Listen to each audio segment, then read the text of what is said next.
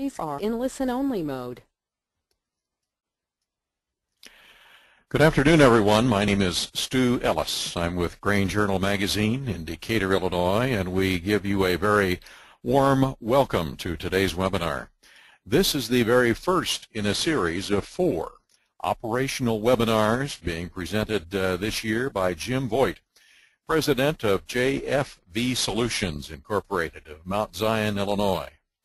The webinar will provide an introductory level examination of the operational functions and issues related to grain handling for grain, feed, flour, and grain processing facilities, and will include a review of how grain operations fits into the food, feed, and fuel supply chain, as well as covering facility types, equipment, and operational procedures.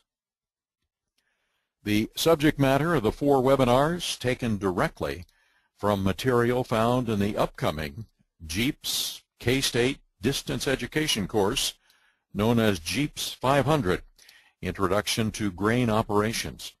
It'll serve as a sneak peek, if you will, into the course content. And this course is one of 6 that are necessary to obtain the Grain Operations Management credential, the industry's only credential in the field of grain operations.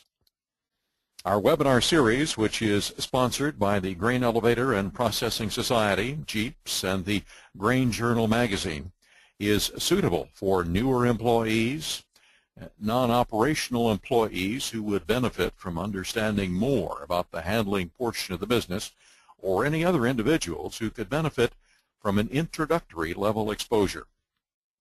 Our webinar today will feature about 30 minutes of lecture from Jim Voigt, to be followed by your questions and his answers.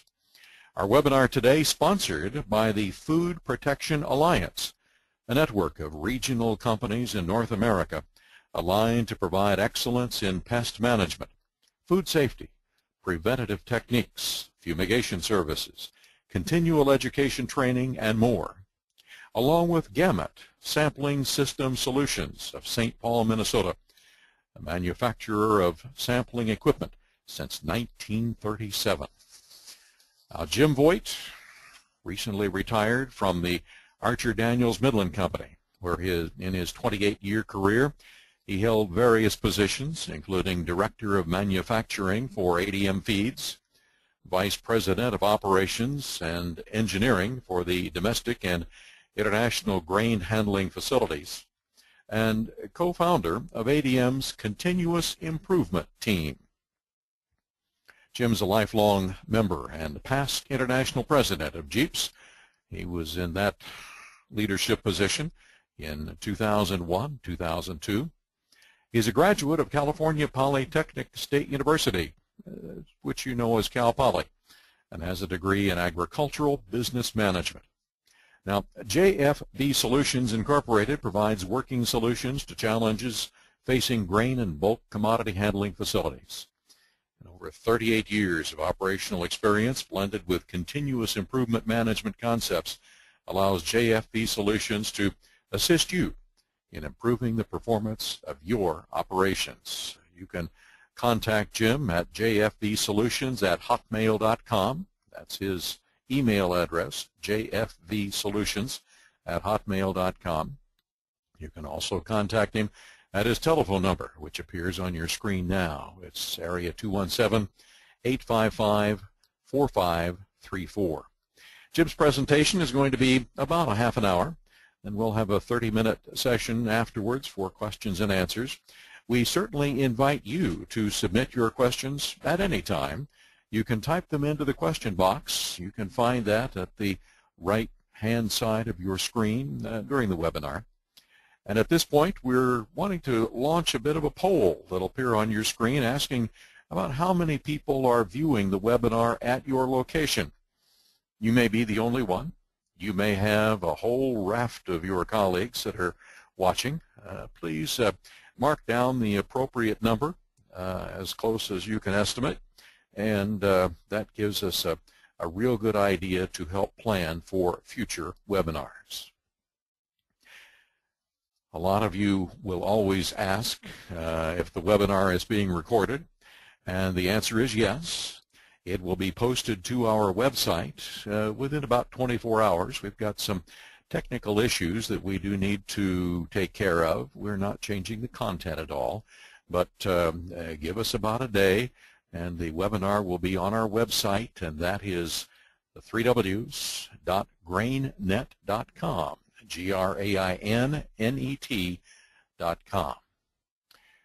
And we are just about ready. Jim, you're on the line with us, are you not? Yes, I am. Great. We certainly appreciate you being here today. And can you show us the slides that you'll have?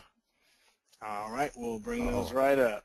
And very well. Great. Ladies and gentlemen, we're honored to present to you today Jim Voigt. Thank you for the introduction, Stu, and thank you, Grain Journal, for the opportunity to share a little bit of my knowledge today. As Stu mentioned, this class is an introductory level. I might, one thing here before we get started, I'm fighting a little bit of an illness here right now, so my voice is breaking a little bit, and I apologize for that. If I cough frequently or something through here, I'll try to keep it to a minimum. But this class is an introductory level class, and I think that it should give you a good general overview for people who are new to the business and how things kind of tie together a little bit out in what we call the operational portion of the facility. What we want to cover today are these basic areas here. We will take a look at a definition of what exactly is grain handling, take a look at what types of facilities are out there to accomplish that. Then we'll go through some procedures, component parts of a facility, what makes it work. Again, some policies and procedures that support those efforts, followed by a brief summation, and then hopefully an active and lively question and discussion period. So let's start out with the very basics here of what exactly is grain handling, a grain handling facility, what's its purpose. And as you can see here, this is a very basic definition: to receive, process, store, and ship grains and oilseeds. I think most any of us, even walking in new, could have come up with this definition. But what I'd like to do now is take a little closer look at this and see some of the other functions that take place.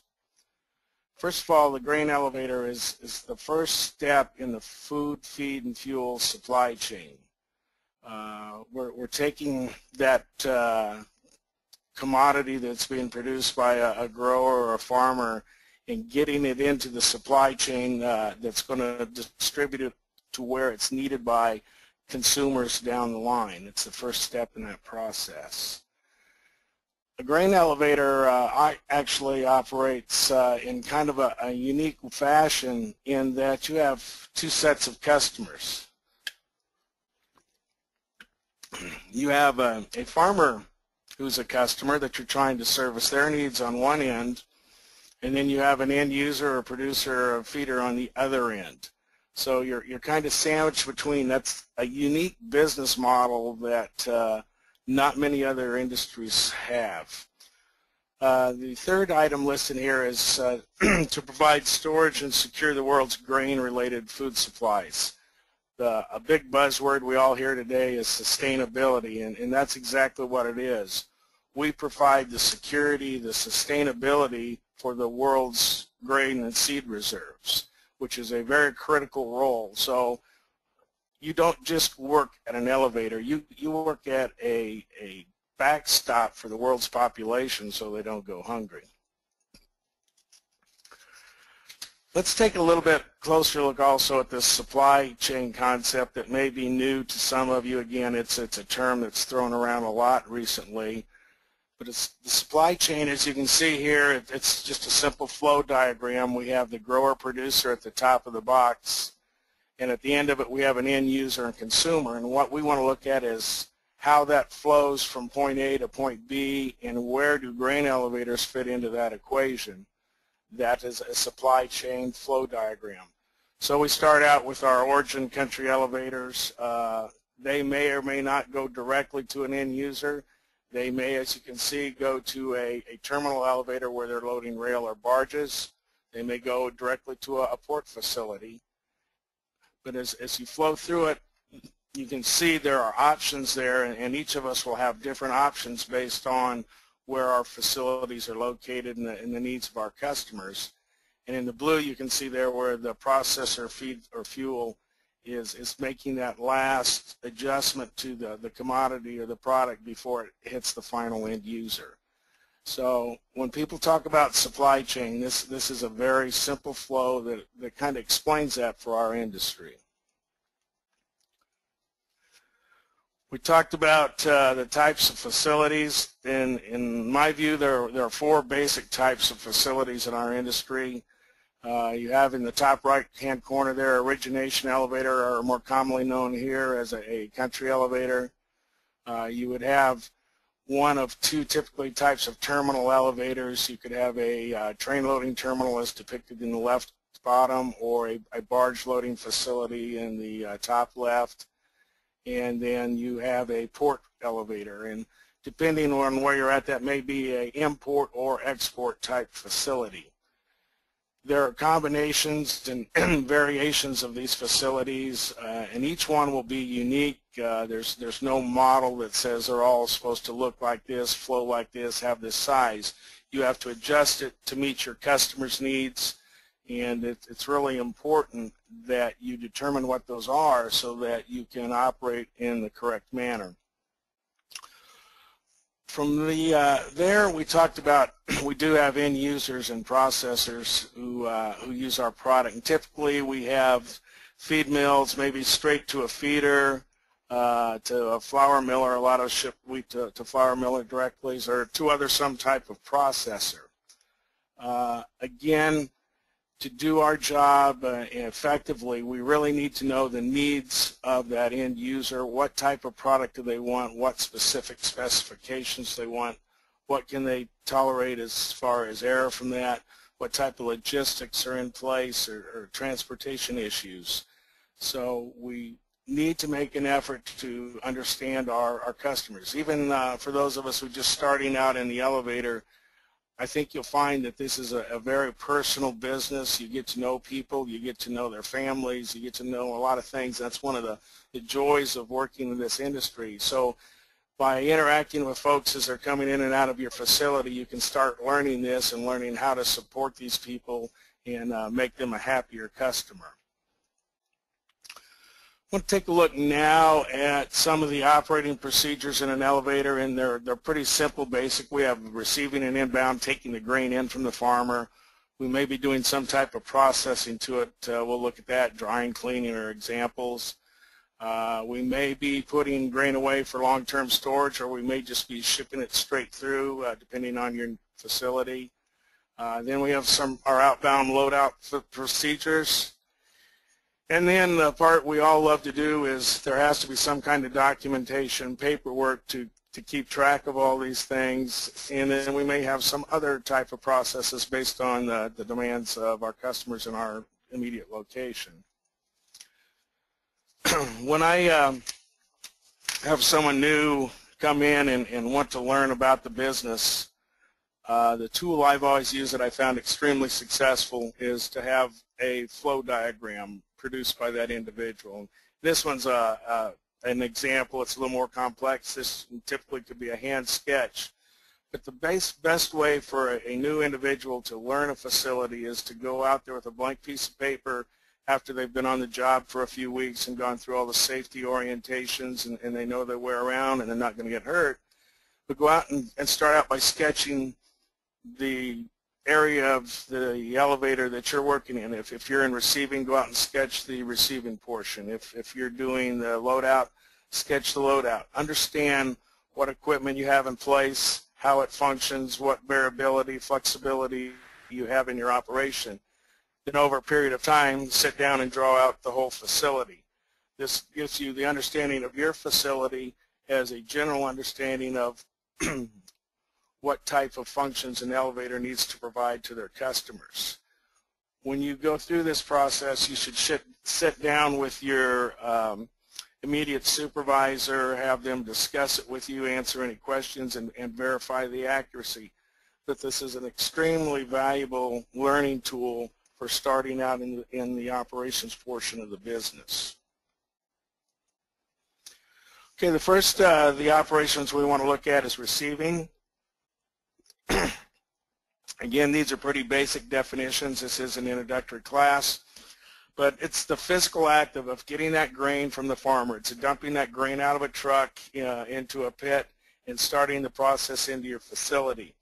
Now, included in this, we get into things such as sampling, grading, weighing, binning the commodity into the correct storage unit, and again, creating the appropriate documents. This will vary greatly between facilities based on your design and needs. So again, this isn't a one-size-fits-all. Processing is the next one of the procedures that are in place. And processing is where we're taking that commodity and we're either trying to change or maintain some aspect of it. Maybe it's moisture, maybe it's damage, maybe it's FM. Maybe we're sizing it, but it's changing that physical appearance or improving, putting value added to that commodity, or at least trying to attempt to assist in maintaining the quality integrity of the product that has came in. Again, this would include things such as scalping or coarse form material removal, cleaning of fine material, drying, aerating, sizing, polishing, cracking, and again, based on your end user, this list could be sizably larger. The storage aspect of procedures will be impacted by what type of business model you have in place. You take a river terminal, typically they do not have a lot of storage. Grain is going in and out fairly quickly, and so they aren't worried typically about long-term storage aspects, such as a large country elevator maybe in wheat country that may be hanging on to their wheat from year to year.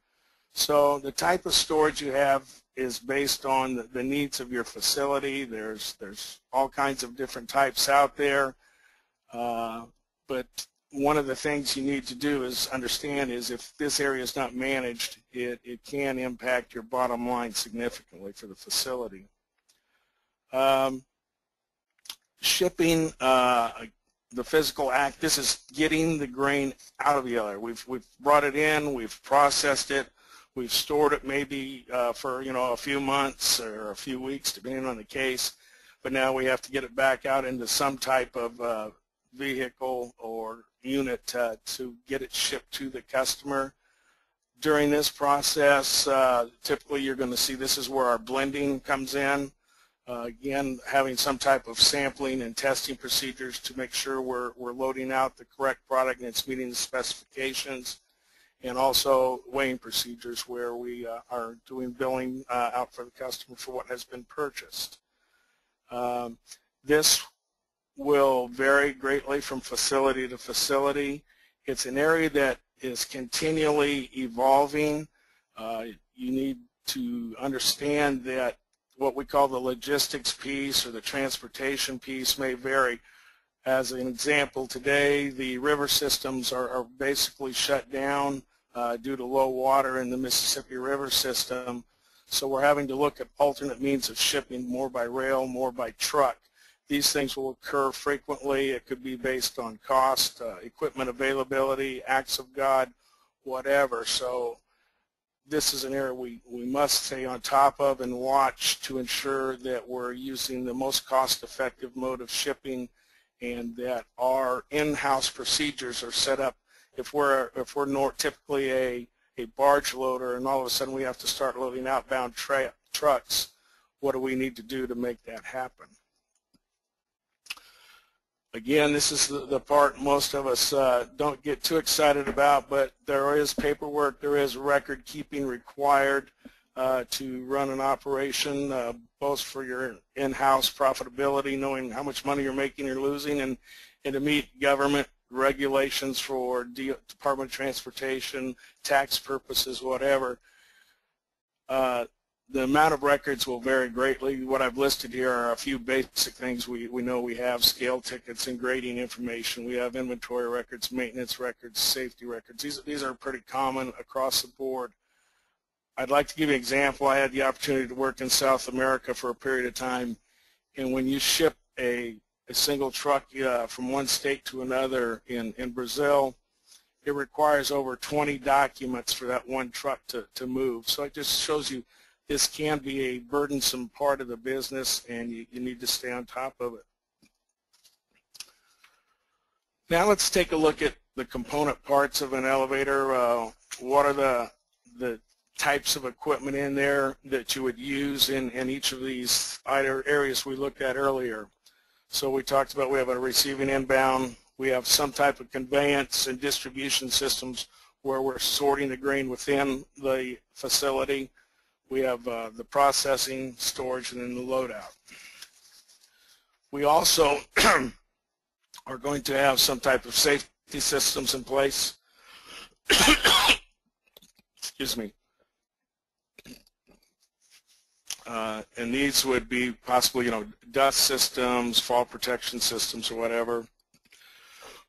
We're going to have regulatory systems of other types, maybe surface water runoff issues or whatever. We're going to have some type of automation at some facilities. It may be full-blown automation at others. The automation may be Joe going out and throwing a hand valve. That's as automated as we're going to get. And then there are other utilities we need to look at. So let's start out with the receiving and the inbound component parts. Again, each facility is going to be unique. What you need to look at is if your facility is meeting the demand, not comparing it to your neighbor down the road, because they may have a different need. But the logistical piece is the first part of that, and it's this would be where your truck lines are at, your rail switches, your rail yards, all that transportation issues that our trucks are coming in to your facility, how you handle those, or cars coming into your facility, barges, whatever.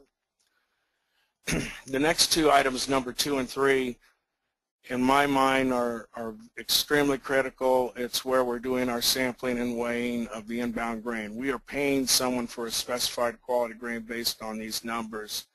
If these numbers are in error, we can be either penalizing our operation or we can be penalizing our customer, which we do not want to do either. The sampling is very important in that we can't look at every kernel of grain in a truck, so we try and take, quote, a representative sample that shows us as an average what is in that truck. If we do a poor job of sampling, that truckload may be misrepresented and we're making the wrong assumptions on what it is and we're giving it the wrong value. So we need to pay a lot of attention and follow the sampling procedures accurately. Again, equipment will vary. Some of us may have hoist, some of us may have receiving pits rather than hoist feeding a pit. And typically there would be coming off of the pit some type of conveyance. It might be a horizontal conveyance or a vertical conveyance, but we're moving the grain away from the pit to another place we need it. This is an area that you have a lot of movement. You have trucks and traffic in around it. You've got moving parts going up and down. So it's very important that you are alert and paying attention here to avoid error to yourself or injury to yourself or someone else. As far as how we control that inbound processing system, there's a number of different methods. You can see there's a bin board there where I have manual, where we're just manually writing, what we have in each little circle on the bin that represents our elevator. We're probably going out throwing a valve or a turn head or maybe a manual tripper or something to get the grain where it needs to go, but it's a pure manual. Then some of us through the years we had partial automation where you had a system that did part of that work for us and part of it we were still doing manual. And we've evolved now where there are some very capable, fully automated systems out there that will control your whole process, maintain your inventory records, a lot of your safety records. It's a great feature to have, but you need to be cognizant of the cost on that, and does the payback justify that type of investment? Is there a return on it for you? Types of conveyance. We talked about conveyance. Again, these are going to vary. You can see here these are pretty much typical. You've got a belt conveyor, you've got a drag conveyor or paddle drag. You have a diagram there of a screw conveyor, and then in some cases we may have pneumatic or air-forced transportation or conveyance. This again will be based on your need. There's no one recommendation that says this is better than another. You have to look at each application when you set these up. But again, these are all involving movable parts. There's a great chance or hazard there to get injured if you aren't following the correct procedures. Once we get the grain out of the pit and on a belt, typically in most facilities we are going to have to find some way to get it to the bin or to the truck or whatever, the place we want it to be. We can do that through direct spouts. We can do that through valves, and typically most of the valves we use are two-way or three-way valves. And then, or you may have a distributor, as you see in the bottom left-hand corner there. What that is a piece of equipment that has multiple spouts on it that you can select which one you want to divert the feed to. And then in the bottom right-hand corner, you have a tripper belt, which is a belt conveyor, but it has a movable spout on it that can travel up and down it and select which bin you're going to put the product into. Let's go on to the processing piece. Again, we talked about some of these things earlier where we're doing the cleaning, scalping, drying, blending, sizing. The point here is to improve the quality of the commodity that's came into us, to take something of lower value and through some additional handling make it a product of a higher value. This is an area where if it's done correctly, many facilities can substantially improve their profitability.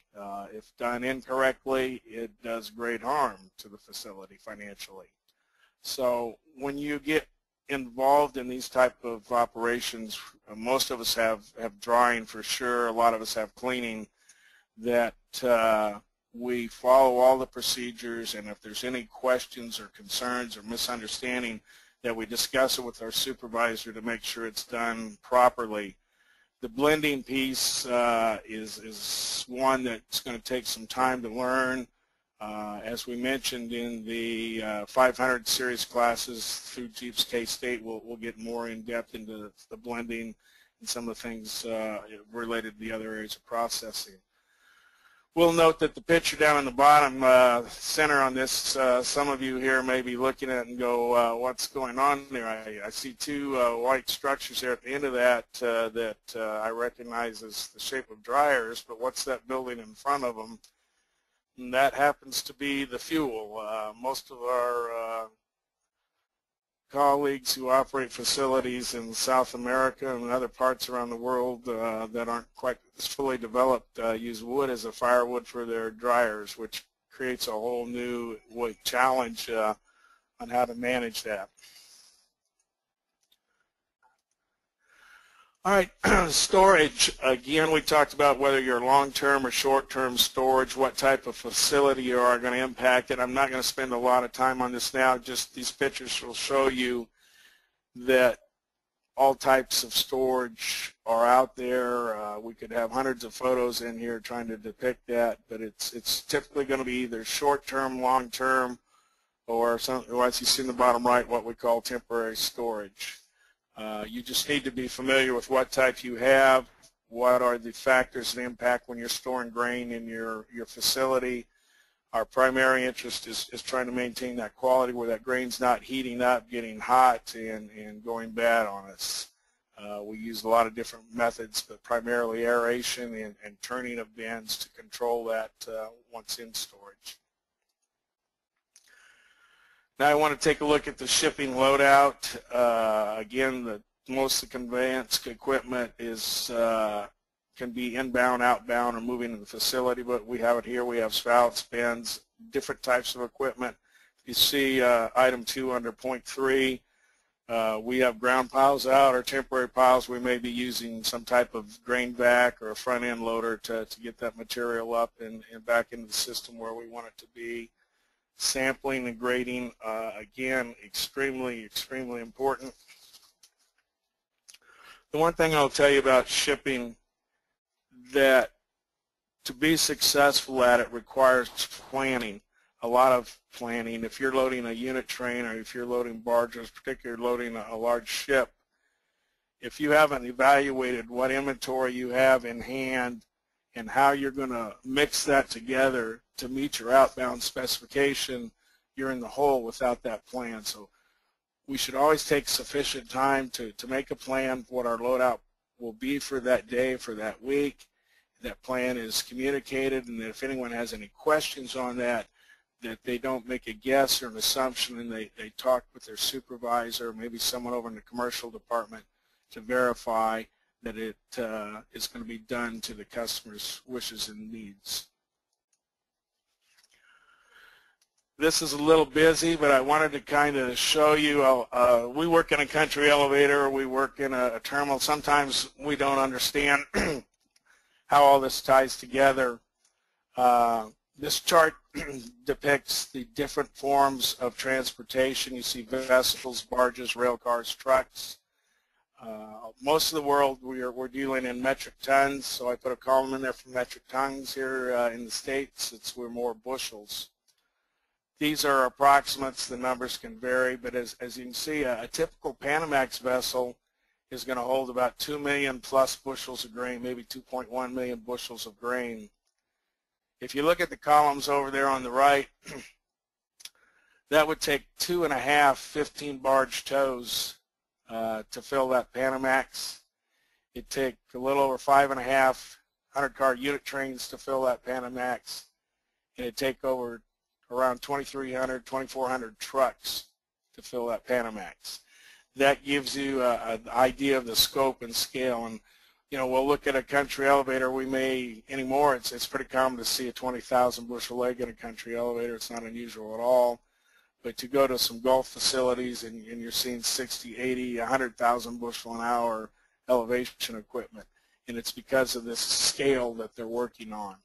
But I hope this helps give you a little idea of how this all ties together from a country elevator all the way through. Safety systems are very important in a grain handling facility. Typically, we're going to have some type of fire, dust, explosion equipment. We're going to have guarding, fall protection. You can see the rest listed here.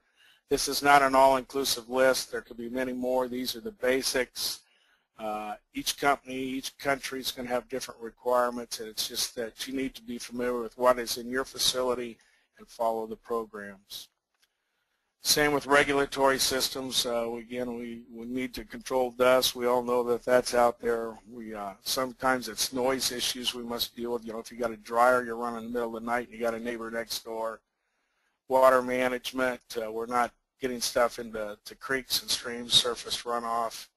Traffic flow, we haven't got the town shut down because we got the railroad crossing blocked for 2 days, or we got truck lines backed up and people can't get into local businesses.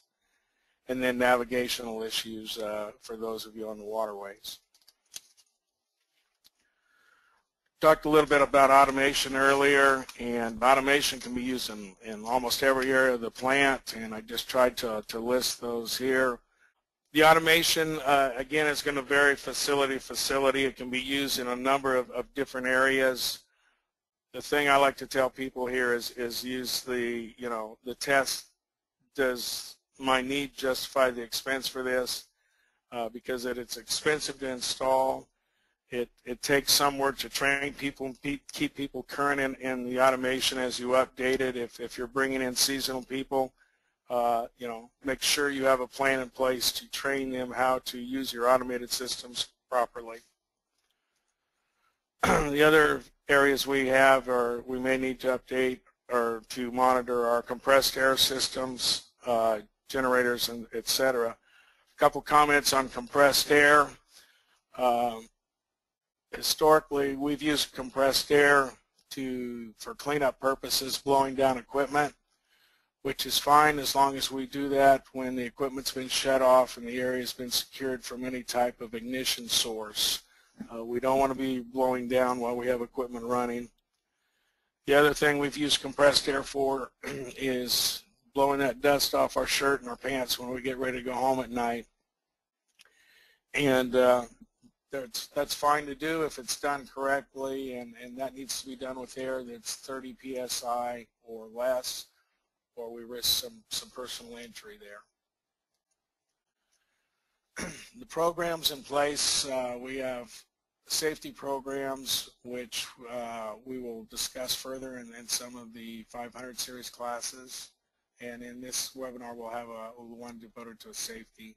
Cost management is looking at how we manage our grain. We're looking at our shrink, we're looking at our grading procedures, we're looking at our labor costs, our fuel costs, the energy costs. So we need to manage those areas of our facilities going to be successful. Quality management, that grain is not getting out of shape. We're turning that grain, we're walking out there, inspecting it, smelling, feeling it, to make sure that we're not having any loss or degradation. And then we have the regulatory and customer service is one I'd like to speak to a little bit. Typically we don't talk a lot about customer service, but we need to know what our customers' needs are. That farmer that's going to be delivering grain to us this fall, what type of grain is it going to be? Is it going to be corn or beans this year? When's it going to come in? Did he get in early before the rains, or was he after the rains and had to set and wait before he planted? When's he going to deliver to you? Did he get a new truck? It's not going to be coming in on that farm wagon or farm truck this year. He's contracted a couple guys with semis to bring that grain in. Those are things we need to know to service that customer.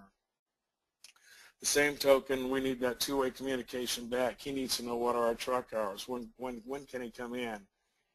You know, our dryer's backed up. What grain can he bring into us? You need to be fair and consistent. But anyway, we talked about, you know, no surprises on weights or grades coming in. Surprises make everyone unhappy. Dependability, that facility needs to be ready to go at harvest. If we miss a week of harvest, it can greatly impact our bottom line.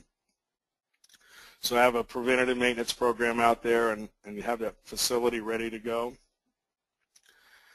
Providing the service, truck lines, drying. Customer service, nobody wants to sit there and wait for a long time at the elevator. He's got a big new combine he's bought out there. He's got a truck that he's just purchased. If they're sitting idle, it's costing him money. He's going to go somewhere else where he can get dumped quickly. So we need to provide that service. And again, we need to provide accurate and timely documents. So in summary, you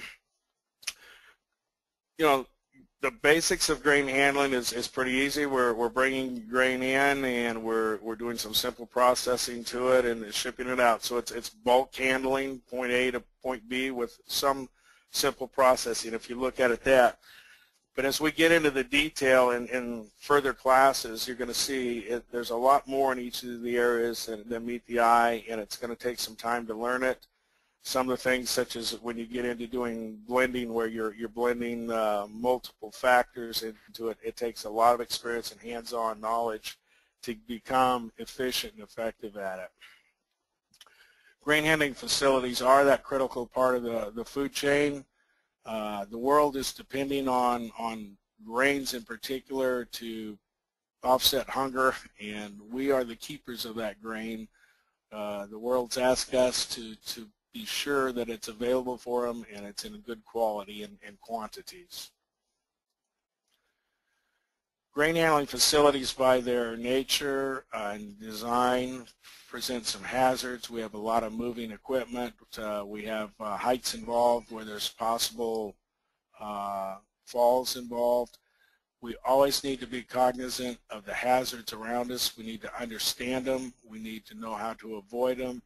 And we must never take any shortcuts because when you start start taking shortcuts. You may get by with it the first or second time, but eventually it's going to catch you and you're going to pay the price.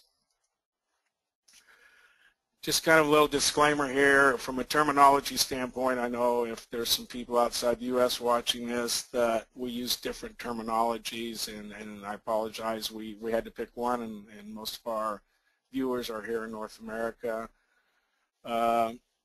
Your government or your company policies may require that you do some things differently than maybe they looked like they were presented here, and you need to follow whatever your company or government regulations are.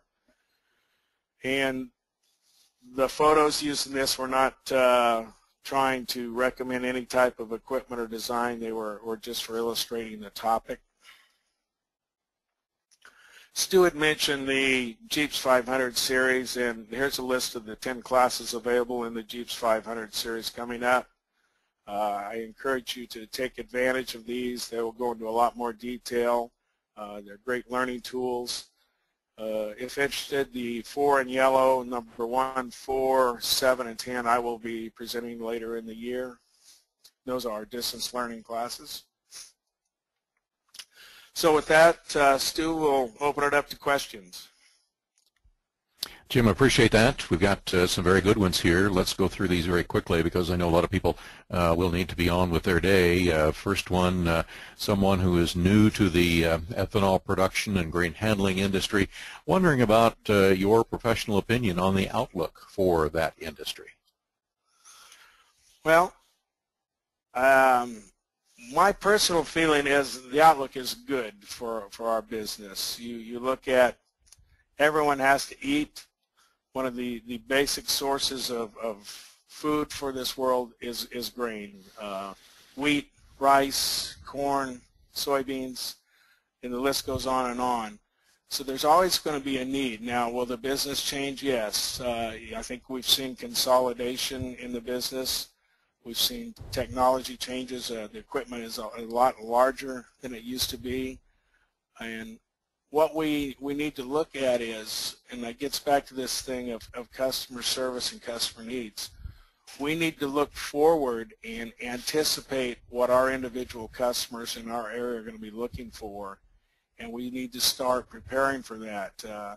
If you go back 15, 20 years ago, most country elevator legs were 5,000 bushel legs. That would not be satisfactory today. So I think the industry has a strong future. It's going to continue to evolve, and we need to plan to take advantage of that.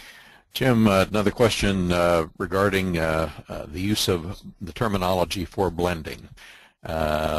Gentleman asking if that means mixing grain so that it does not exceed quality specifications. And do elevators have to physically mix it when they blend?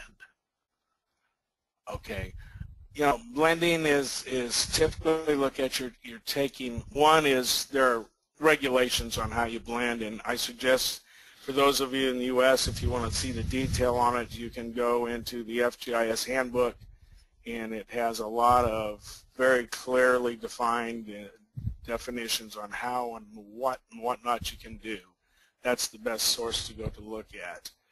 But typically we're not mixing, unlike grains, we're not going to mix corn or beans, and we're not going to mix high FM that's full of damage at extreme levels. There are limits with what you can blend. Typically, most of the things we see blended, we're going to blend moistures. The wheat, you'll see proteins blended quite a bit. We'll blend a little bit for FM and for material, but it's taking something of a lesser value and trying to upgrade it with where you have some bins of a greater value. How you do that is going to be determined within your company and within the regulations that you're working in and what your customer wants. Jim, how do companies typically provide entry-level training for those who are involved in grain handling? Well, traditionally, what we've done, it's been learn on the job. They'll put you out if you're new and you're going to be dumping trucks. They'll put you out on the truck pit and with the guy that's been dumping trucks, and he's going to instruct you. that has been our training method of choice for years and years. What I would suggest is that we modify that model and that we have some simple in-house training programs, such as these type of classes, these type of programs, where he could go into a binning model and get some specific training on how to do that properly, and then you apply that to your company's regulations. You could write these programs internal. You could use external programs from a consultant or through Jeeps is a great source. Some of the universities have some good information on this type of thing. But do that more formal training and not rely on somebody to provide that unsupervised training where he may be teaching the bad habits. How you had a rail car in the one of your pictures with a capacity of 3,550 bushels. Is that current rail car capacity? Again, that's just it's a rough average. You know, there's rail cars that run down as low as 40 to on up over 100 ton. It's a number I just plugged in that was kind of considered an average. Some of the new super jumbos will probably have a higher capacity than that for sure. Yes. Okay. You'd mentioned heat in stored material. Any comments on spontaneous combustion in grain, temperatures, moisture, etc.? Brief overview on that. Yeah. Grains are a biological material. They are susceptible to spontaneous combustion. If we have excessive moistures and do not have air movement in there, over the period of time that grain will heat to the point where it can self-ignite. Now typically that becomes more of a smolder, not an open flame. But if we aren't watching moistures, if we don't have good airflow through those bins, that is to be expected that we're going to see that, yes. The higher the moisture, the greater the risk. Any thoughts on that newest OSHA ruling regarding sweep augers? As a person who has seen a lot of scars through the years, I support any effort to increase the safety for employees. I think there's you can write a plan that will allow you to safely get in the bin. If I've looked at that correctly, I'm not real current on it, and I'll follow up on that to make sure. But I think the best thing is to work with your suppliers, your manufacturers, so that you can keep people out of that bin and get the grain out of it. We've got a gentleman who really wishes you the best here and gives you his thanks for doing this today under adverse circumstances, but he said he sat in on the webinar today as use it as part of an orientation for new employees, and certainly respects and appreciate your understanding of the current state of the industry. And Tim Sullivan wishes you the best and to get well. Well, thank you, Tim. Our time is at an end here. I want to remind you of the dates for the next one. But first of all, thank you to Jim Voigt of JFB Solutions in Mount Zion, Illinois, for our very informative program.